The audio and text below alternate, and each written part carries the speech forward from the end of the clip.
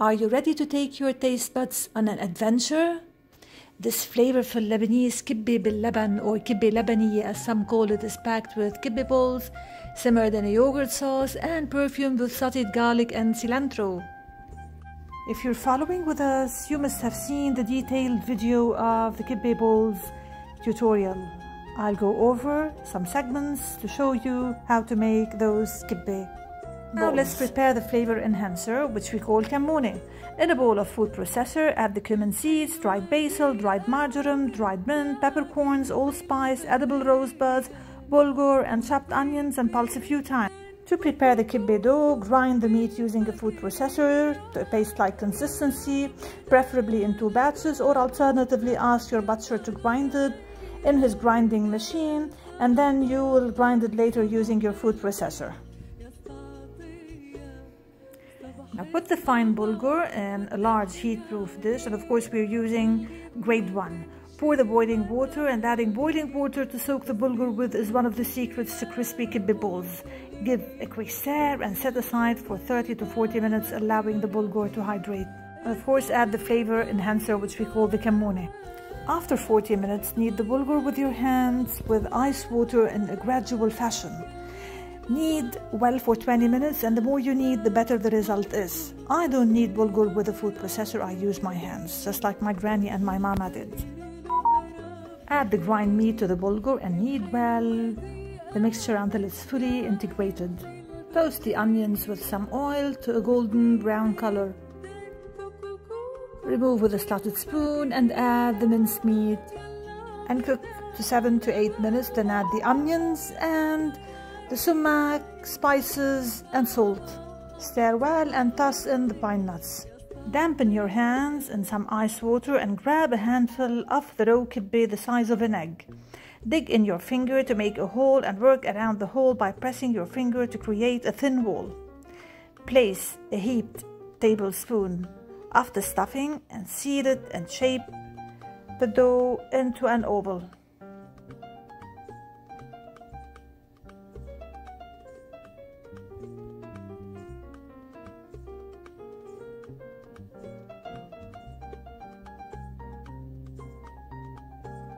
Add a touch of water if needed to keep it smooth with no pokes. Set the kibbeh on a tray as you make them. Now here I am back with some kibbeh balls I have frozen when we made together the kibbeh balls on YouTube. And the non-stop debate about Kibbeh Bil Laban. Do we have to add the kibbeh balls to the cooked yogurt in the raw stage, or do we have to cook the kibbeh in advance? There is no right and wrong to taste preference. But my suggestion to a novice cook would be bake the kibbeh balls in the oven just for 15 minutes. This will allow them to firm up and will prevent the kibbeh from breaking while cooking. And now let's cook the yogurt. In the large heavy base pot, add the yogurt, egg and diluted cornstarch. Whisk well to homogenize the mixture and place over high heat and continue whisking in one direction. The yogurt needs attention to avoid it from curdling. It's crucial to whisk the yogurt constantly. Now Kibbeh Bil Laban is very palatable, and you'll end up with a creamy, tangy and meaty concoction that would rank, in my humble opinion, as one of the world's most satisfying experiences. Yes, it's that good. If ever there is a quintessential Lebanese homey comfort main, it's Kibbeh Bil Laban. Be creative and try the savory Lebanese classic for dinner. You'll be proud to serve it to your family. Now I know it's a laborious recipe, but here's a strategy to break down the work. Kibbeh balls can be made a day ahead and refrigerated overnight, or prepare the kibbeh balls and freeze them, just like we did.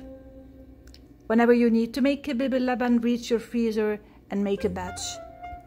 The rest of the recipe comes together relatively in quick steps. Once the yogurt boils in a clear way, gently add the kibbeh balls in batches. Reduce heat to medium and keep it simmering uncovered, stirring gently every now and then with a wooden spoon to prevent the kibbeh breakage. Cook for 15 minutes, allowing the flavors to mellow and develop together. And by the way, Kibbeh Bil Laban is a great option when you want to make a head recipe to feed a crowd. Make the kibbeh the day before, cook on the stove top, and serve hot or at room temperature when company arrives.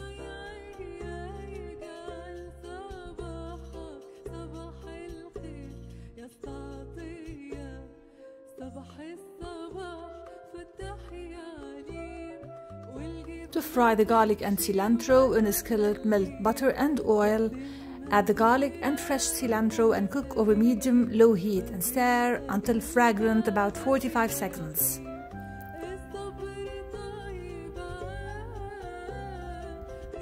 Add to the Kibbeh Bil Laban and stir well to homogenize the mix. Cook for further 10 minutes and they'll add so much flavor to the dish.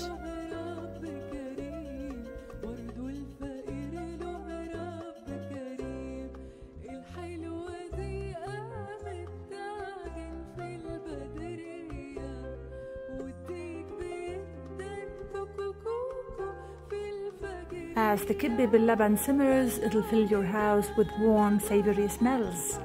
Once it's done, serve yourself a small bowl to taste it. You might need to add some salt if needed. Kibbeh Bil Laban should be moderately thick. If it's too thick, add a splash of boiling water to it, and the consistency should be a bit thinner than the chowder. And note that it will thicken a bit upon cooling. Transfer to a large bowl or individual soup plates. This is what's called comfort food at its finest. Kibbeh Bil Laban can be eaten right away, piping hot from the pot, at room temperature, or cold right from the fridge. In Lebanon, it's common practice to serve yogurt-based dishes right from the fridge, especially on warm summer days. And now it's time to enjoy the fruits of our labor. Break open the kibbeh, dip in more yogurt,